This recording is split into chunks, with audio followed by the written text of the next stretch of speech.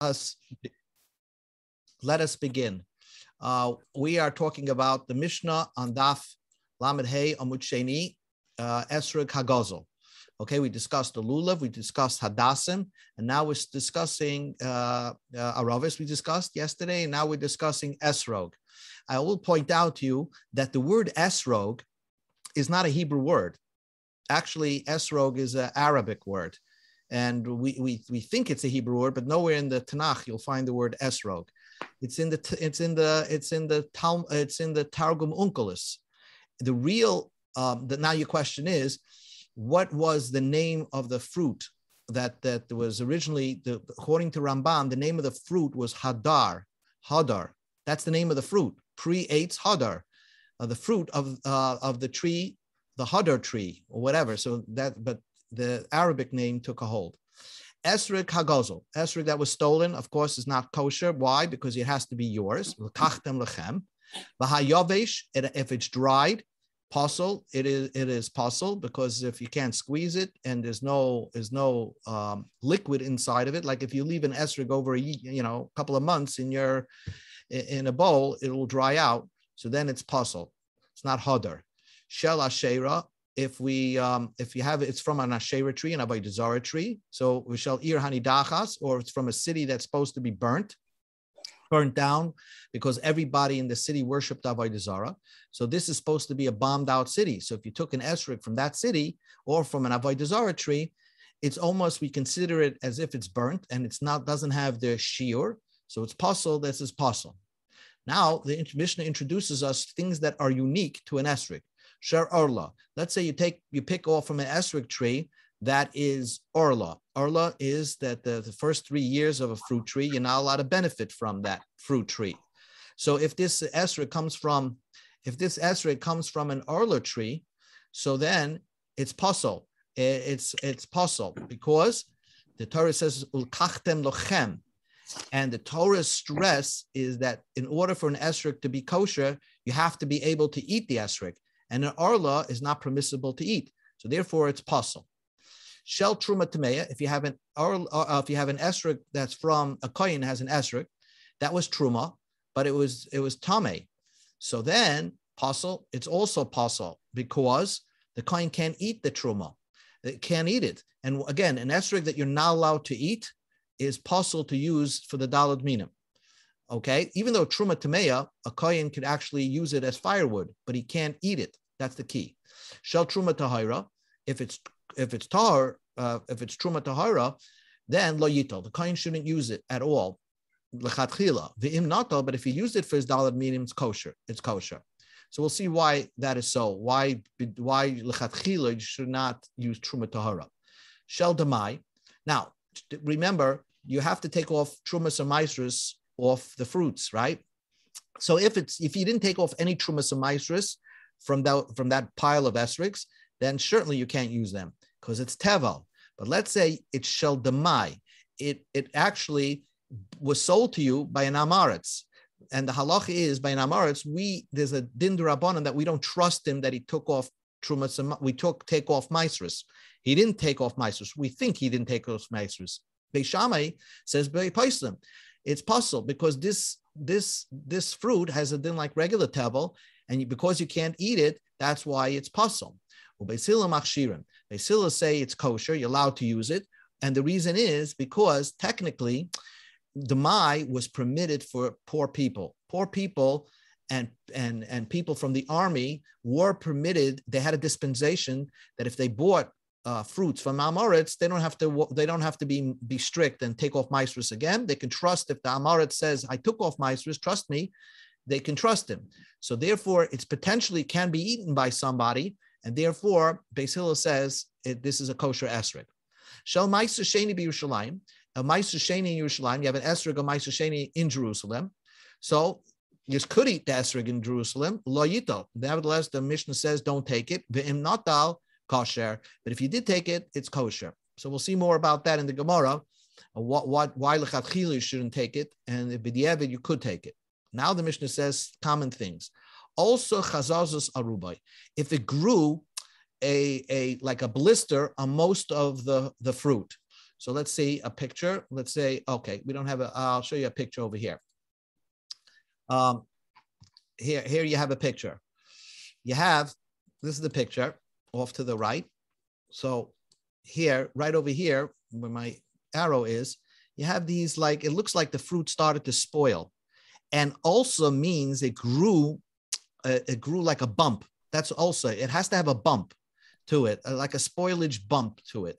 So then the Mishnah says, if most of the esrog has this blister on it, then it's going to be puzzle. Now, don't confuse this. Everybody, if you go into Israel, if you go buy a lulav and a esrogim, everybody talks about the blot fleck, that the leaf, it looks like there's a burnt leaf on the esrog. That's not a chazazis, because that's not a bump on the esrog. It just looks black. It's from normal growth of the esrog. There's a chumrah to have it totally clean, but the black spot is not the chazazis that we're talking about. Here we're talking about it like spoiled a little bit on most of the esrog. Then the Mishnah, so then it'll be pasul. Nitla pit masoi, if the pitim fell off. Now, what is the pitim? Pitim is not what you think is the pitim. Pitim is the stick coming out of the esrog, the top of the esrog, as you see in the picture, and the reason why it would be possible if this fell off is because there's a hole in between. There's a hole. When it falls off, it takes a piece of the esrog with it. And therefore, the Torah says you have to take a complete esrog, and this is a missing esrog. So therefore, this esrog would be invalid. Okay? But others say that the pitim is actually even the flower that's called the shashanta, the flower, the bud, that bump on top. Even if that is missing, it could passel an esrog. So that's why some people are makbid to make sure that bump stays intact, at least for the first day of Sukkot. Yet, if you buy an esrog that does not have any pitim to it, that's also okay, because it grew that way. That's the natural growth. In fact, some people are looking just for an esrog like that because it's more likely that it's a complete esrog. Niklaf, let's say you peel the thin membrane off the esrog a little bit. Maybe you took off some of the color off the esrog. Nizdak, or if it got a crack in the esrog. So nizdak would be something like this, like a whole crack, and this probably is missing something. Let's say you put a knife and it slit it like that. So then it would be pasul. Obviously, it would be pasul. Nikaf, if you made a hole in it, the chaser kolshu, and it's missing some part of the esrog. You drilled something into the esrog, and now you can see an indentation and probably a piece missing. So then all this is pasul because it's not whole.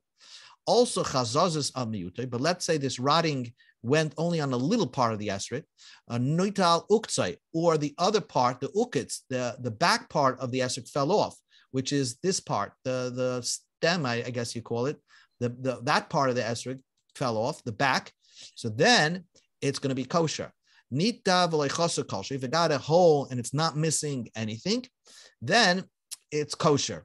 If it got a hole, but let's say you stuck a pin in there and nothing, and you took out the pin of the esrog, you stuck it a little bit, that doesn't pasul the esrog because the esrog is not really missing anything. So therefore, it's kosher. The esrog will be kosher.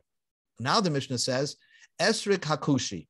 Esrog hakushi is an esrog that comes from the land of Kush, and it's black.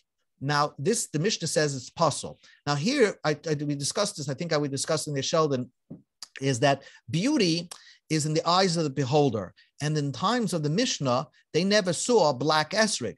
And therefore, the Mishnah says it's pasul because they never saw it. But so it was uncommon, that's not considered hadar. But now, color is not as important because you get all different types of colors of esrog. So an esrog hakushi would be kosher.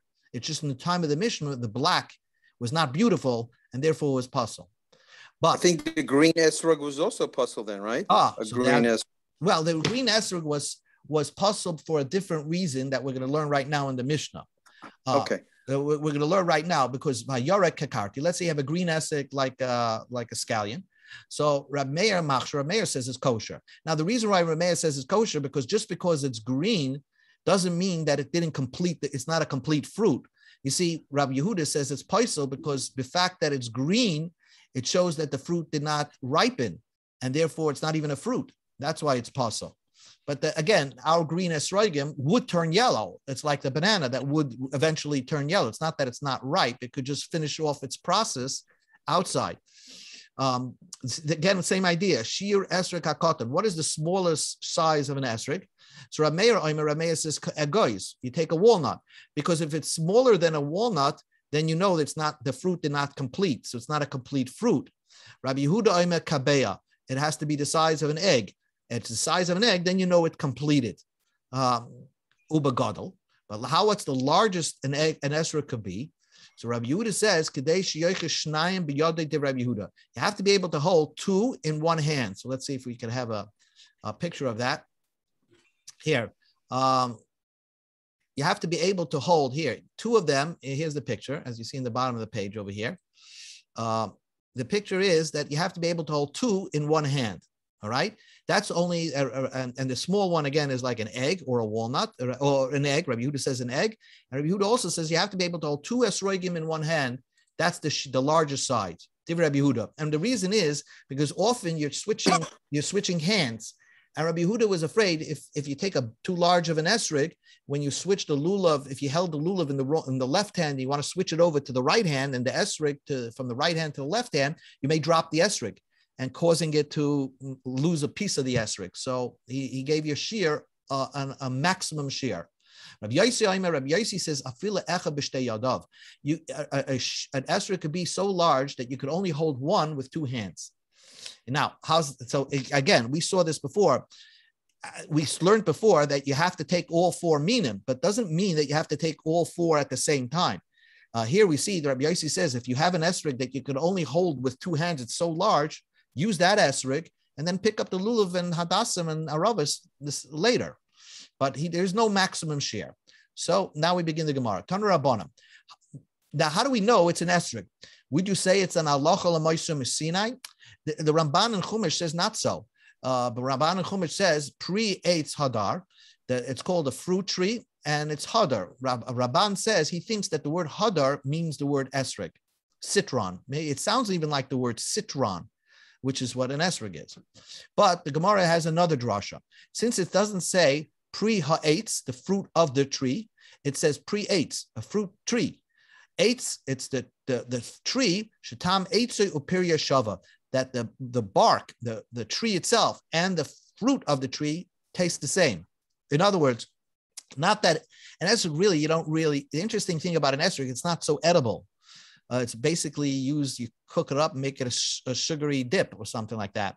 But when we speak of the taste tastes the same as the bark, we're talking about the white flesh, the white part inside, the rind inside, the white part, that tastes like the bark. It has like a sharp taste to it. So there's only one fruit that has that quality, that the wood of the tree and the flesh of the rind of the fruit tastes the same. That is the proof that the Torah meant an esrog. So the Gemara says ve'ema pilpelin. Let it say that it means pepper. Now pepper would be something like this, right over here. Do you see this on this picture? Red pepper or green pepper, small little peppers. Now, how do you know peppers taste the same? The tree tastes the same. Okay, the Tanya we learned in the Brayso. So Rabbi Meir used to say, the Torah says that orla, when you plant the tree, don't eat the fruit of the first 3 years. Any adeya eats machal. The Torah says if you plant a tree machal and ate a tree that you can eat the fruit, don't eat the fruit for the first 3 years. So the Gemara asks, "Ma tamad loyme eitz machal." Why do you have to tell me that the eitz is a food? I mean, obviously, we're dealing with fruit trees, so you don't even have to tell me that. So it's marba. It includes not only apples and oranges and all different types of fruits for arla, but even peppers, which is a low fruit, right? But the pepper is eitz shetam eitz upir yeshava. The pepper, the wood of the tree, and the fruit of the tree taste the same. And therefore, I would have thought without this pasuk that a pepper, there's no din arla on a pepper because it doesn't look like a regular tree. It's a low bush. Kamash malam, that even pepper have a din arla. Have pilpulin. So it must be that pilpulin is included in the mitzvah and the isser and the prohibition of arla, peppers. La metcha. to teach you shapilpulin chayva arla, that pilpulin are obligated to keep the din of arla. The ain Eretz Yisrael chaser klum shenema loisechza kol b'ha. Peppers are very common in Eretz Yisrael, and there's nothing missing in Eretz Yisrael. So ends the kasha. So how do you know that the reason why you chose that it meant the esrog, because esrog has this unique quality of that the bark tastes like the fruit. But the Gemara just proved from another brisa that there's another fruit, so to speak, that tastes the same. Pepper, pilpulin, right? Pepper, the bark of the tree tastes the same as the fruit. So why don't we choose pepper? So the Gemara says, logically, it wouldn't make sense that the Torah meant to take pepper, because it's impossible to take pepper. How should you take pepper? Should you take one pepper? You can't take, no one can see you taking it, because you could stuff one pepper and close your hand. Nobody knows you're holding anything. Should you take 2 or 3 peppers so it looks like you're holding something? The Torah tells you took only 1 fruit, not 2 or 3. So therefore, it's impossible that the Torah meant that it's the pepper tree. Okay, fine. So now we know that it's the esrog tree, because it says Peri Eitz Hadar. Rebbe says, I have another proof that it's the esrog tree. Al Tikri Hadar. Don't read it Hadar. Ela Hadir. It's like an animal pen. So, ma'adir zeh, if you have an animal pen with a whole bunch of animals, yesh begedolim, there are large animals, ukatanim, small animals, tmimim, whole animals, ubalimumin, and blemished animals, right? The pen has all sorts of mixtures of animals. Hochiname, in the esrog tree, yesh boy gedolim ukatanim, you have large esrogs, small esrogs, tmimim, whole esrogs, ubalimumin, and blemished esrogs. So therefore, it must be the esrog tree. So the Gemara jumps on this and says, what do you mean? Take any fruit tree. They have big fruits and small fruits, big one, whole ones and blemished ones. No. The unique thing about an esrog tree is that the fruit stays on the tree for quite a long period of time. Doesn't fall off right away. So you could have a small fruit coming and you still have the large fruit still on the tree, as you can probably see in this picture. Let me show you. Hold on. Let me just back it up a little bit. Yeah. You see here, you're going to have a tree, an esrog tree. You don't pick it every year. So you could have a small one coming out, a small esrog coming out, and the large one is still there. So that's why it's like an animal pen. You have small esrogs and large esrogs on the same tree. That only is unique to an esrog tree, not by any other type of fruit. Rabbi Bo says, esrog is al tikri hadar el hadar. It lives there. It's like a squatter. Davar shadar ba'ilana mishana l'shana. The fruit stays on the tree from year to year. So that's the uniqueness about an esrog. Same idea. That it doesn't, you don't have to pick it every year, but you can have an esrog stay on its tree for a couple of years, and everything will be okay. Ben azayim al tikri hadar el idur. The word hadar means idur. Shekain beloshin yavani. If you the language of Greek, karim lamayim idur.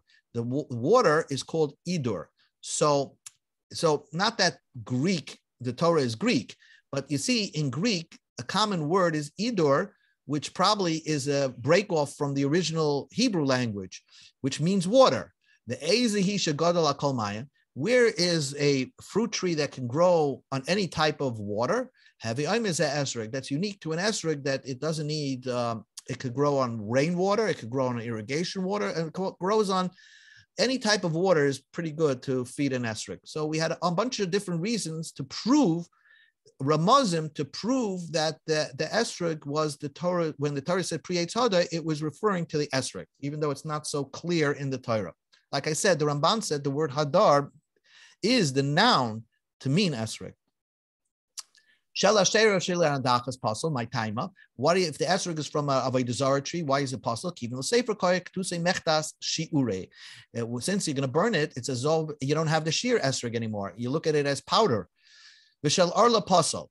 Now, why is arla pasal? So my time. So the Gemara originally thought, why would an arla esrog be pasal? Pligi barachia barav rabasi. Chad Omar once said the reason why an esrog of arla is pasal if you she'ein bo heter achila, because you can't eat it.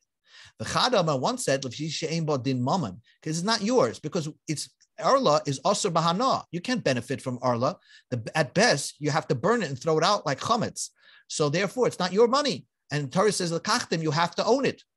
So, Kusal Kedaitach, the one we think, Man de boy heter chila, the one that's emphasized that the key word is that esrog has to be edible to eat, that you're permitted to eat it. Loy boya din moment. It doesn't require that it belong to you, because there's some things that are like hegdish, like an esrog or meiser sheni, which is actually you could eat it, but it's really not yours because it has a din kedusha on it according to Rab Meir. So that's also good. The main thing is that for an esrog to be kosher, it has to be heter achila. You have to be able to eat it. That's one opinion. The one that says that it has to be yours, loy boya heter achila. He does not require you to be able to eat it. As long as it's yours, and you have the ownership on it, that is enough to make an esrog kosher. So the Gemara asks, Tanam, we learned in the Mishnah, Shal Truma Tameya, Psula. If a kohen has an esrog that's from Truma Tameya, it is invalid. Now, Bishlam Lamandi Amov Yishain Bahet Achila Shapir. According to the opinion that the reason why the esrog is no good is because you can't eat it, there's no heter achila, Shapir. It's very good to understand why Truma Tameya is possible, because it's Tamei Truma and the kohen can't eat it. It's not your money, right? Amai. Truma Tameya. Why can't they be yoitza with Truma Tameya? Why can't the kohen use Truma Tameya as his esrog? It's his money.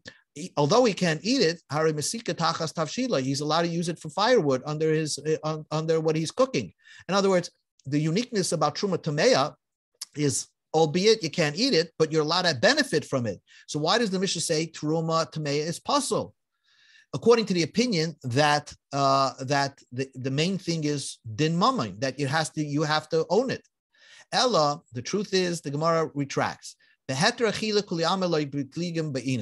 main point is that you have to be able to eat it. That decides if an esrog is kosher. That's for sure. Keep pligi, but when is their argument? B'din moment. Do you have to own it as well? Mar savar heter achila be'idim din moment loibin. One holds that all you have to make an extra kosher, you have to have the ability to eat it, but you don't have to call it your money. Umar savar din moment nami be'idim. The other opinion holds that it has to be your ownership. So you have to have 2 points. Number one, you have to be able to eat it, and it has to be something that you can own. So the Gemara says, "My benayu." What would be the difference between them? I'll give you an example. Ike benayu ma'aser sheni b'Yerushalayim ali b'Rab Meir. Ma'aser sheni, when you eat those fruits in Yerushalayim, according to Rab Meir, you're allowed to eat the fruits, but the Torah calls it holy fruits, kodesh fruits. And therefore, Rab Meir was of the opinion that these fruits are not really yours. So if you wanted to take this fruit of Ma'aser Sheni and betroth the woman, say, Hareyat Mekudeshes li, you my wife, here's a Ma'aser Sheni, it doesn't work because it's not yours. It's like Hashem gave you a gift to eat, like a carbon, and therefore it's not yours, but you're permitted to eat it. So according to the opinion that there's no heter achila, hareyesh ba heter achila. Ma'aser sheni you permitted to eat, and therefore you could use ma'aser sheni for your esrog. But lamandi amal if she'ein ba demilman, according to the opinion that you also have to own it. Ma'aser sheni maman gavayahu. Ma'aser sheni belongs to Hashem, and therefore, according to that opinion, aliba de Rameir, you wouldn't be allowed to use an esrog of ma'aser sheni. So we had a machlekes who said what? It was a machlekes Rab Chia Bar Oven and Rab Asi. What the opinions are? The reason why Arla is possible, is it because there's no heter achila, or it's not your money? Because Arla has both qualities to it. Arla is not yours because you have to burn it. So the Gemara says, "Tis time I'll prove to you the Rab Asi the Amal Vish Ein Ba Din Moment." Rab Asi was the one that added that that another point is that you have to own it. The Amar Rab Asi said, "Esrog shel ma'aser sheni l'divrei Meir ein odam yoytz dechavasa b'yantav." Here, Rab Asi said that according to Rab Meir, ma'aser sheni, a person would not be yoytza his esrog with that. Oh, so Rab Asi said, so must be Rab Asi holds that for an esrog to be kosher, it has to be what? It has to be your esrog. So therefore, the divrei chachamim other yaitz dechavas biyanta. According to chachamim, that ma'aser sheni is not your money, is your money. According to chachamim, ma'aser sheni has no kedusha to it, so you would be yaitz your chiyav esrog. To Stein, that's a proof that Rabasi was of the opinion. The Rabasi is of the opinion that esrog to be kosher needs two parts to it. One, you have to be able to eat it, and number two, you have to own it. That's another key factor. Do you have to own it totally, or can you be a partner in it? You could be you're capable of owning it, but it's not Hegdish's money. It doesn't so it's an allowable thing if I wanted to own it, right? You have to own it the first day, right? L'kachtem lechem, you have to own it. Now, it's not clear what the Torah meant, l'kachtem lechem, you have to own it.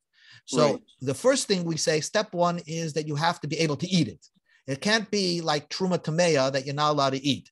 Step two is an opinion of Rabasi that not only you have to be permitted to eat it, you have to own it. So if it's ma'aser sheni, according to a mayor, which has a kedusha to it, so it's not yours. Ma'aser sheni has a kedusha to it. It's not yours. So it wouldn't be yaitza. So lachatchila, you couldn't own it because it's hektish. But the thing is, I'm asking is, I think we learned somewhere that there were times that people could not afford, or they couldn't. There's only one esrog in the whole town, and they all chipped in like a pruta to own the esrog, and it was allowable. I think it was the Chafetz Chaim said it was okay. Would that be okay if you just like a Pesach, like a Korban Pesach? You were part of a group, right? You were part of a group. You had ownership in it. That's true. Right. But not ma'aser sheni is never your personal money. No, that's you can't give it to a woman and say, you be my wife. Here's my ma'aser sheni. That wouldn't work according to our mayor. Gufa, what we learned. Amar Abasi, Esrog shel ma'aser sheni l'divrei mayor. According to our mayor, it's not your money.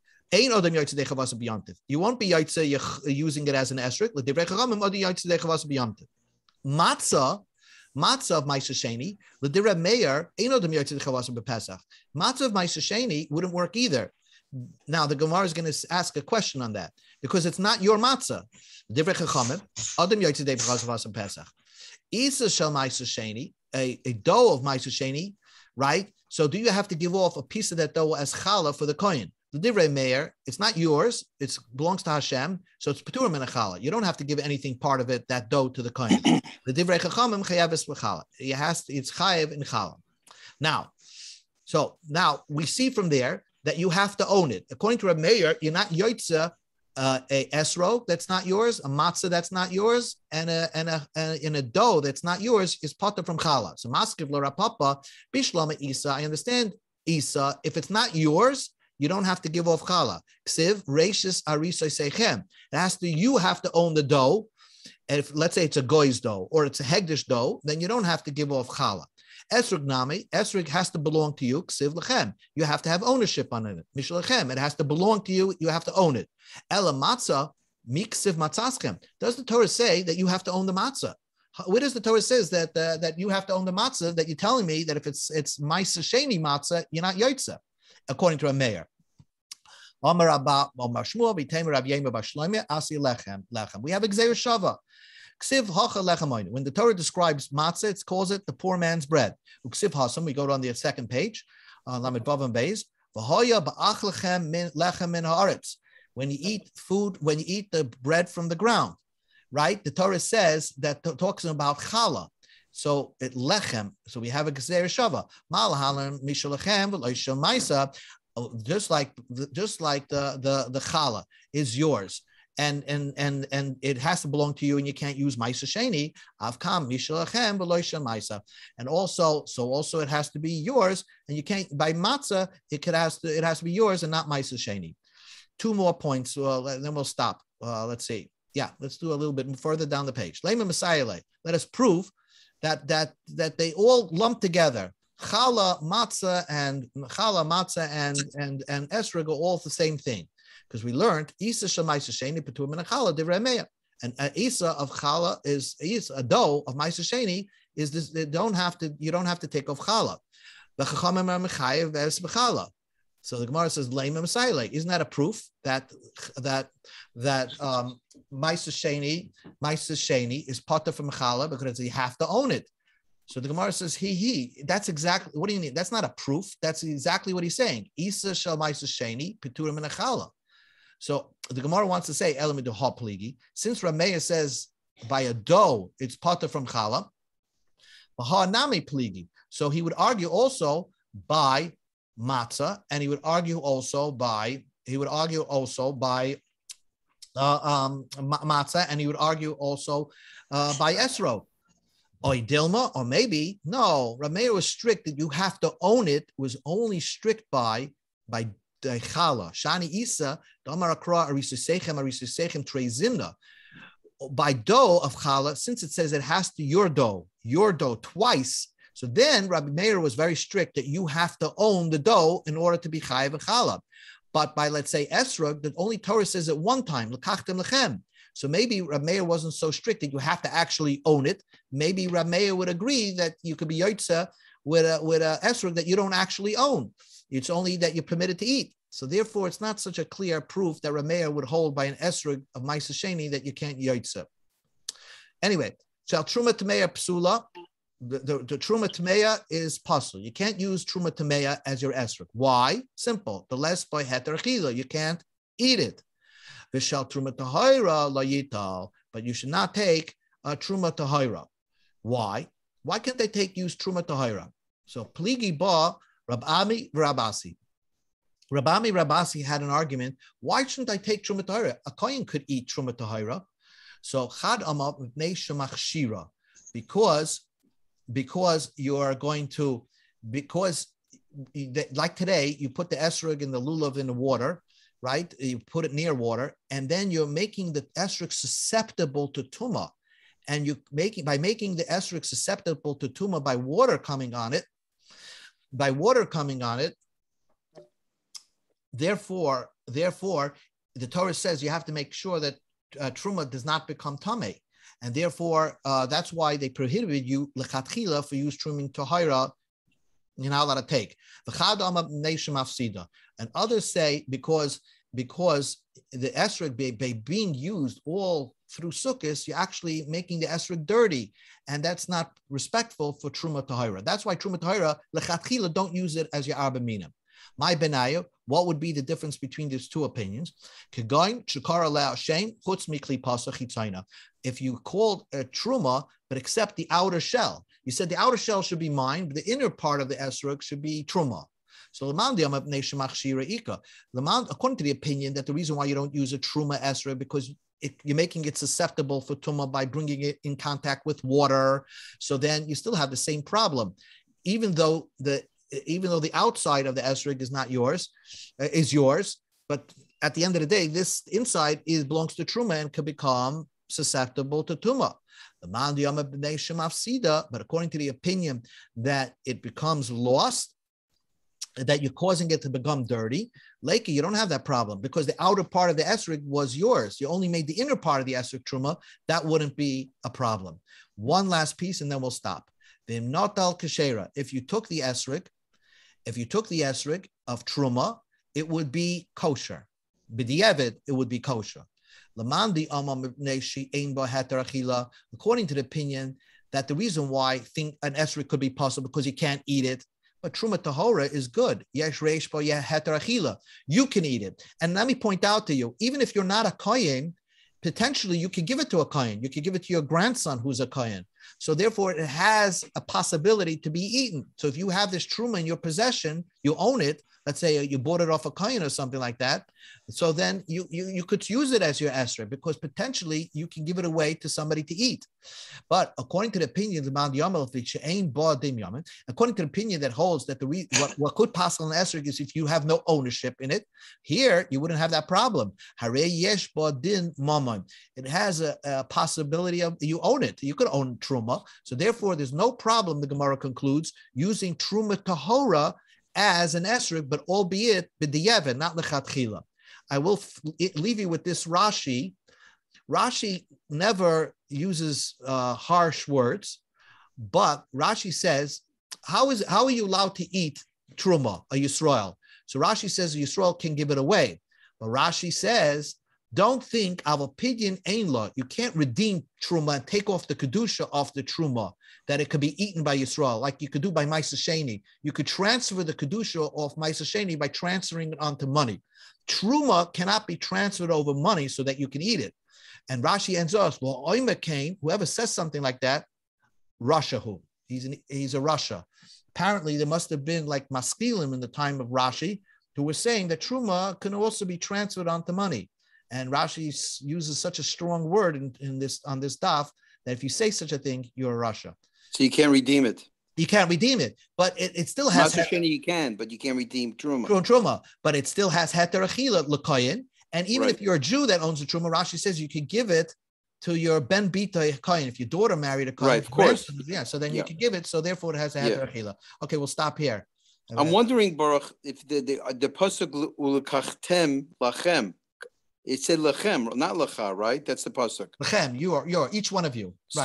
So I was wondering if lachem, you could think of that. Maybe then again, you could use it as a group and be like just contribute to it, and not be yours totally. Right. It's a possibility. Yeah.